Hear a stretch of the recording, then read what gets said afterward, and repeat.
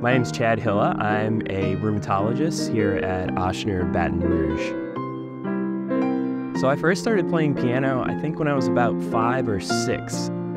Mostly classical. I've tried to, dabble in jazz as well. You have to practice a certain passage over and over again. And, I think that parallels into medicine as well.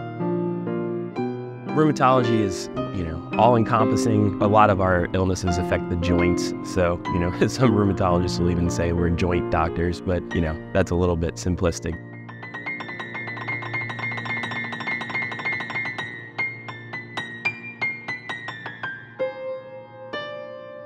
I just enjoy kind of doing a complete 180 from what I do as a rheumatologist. I think there's some kind of overlap there that's beneficial.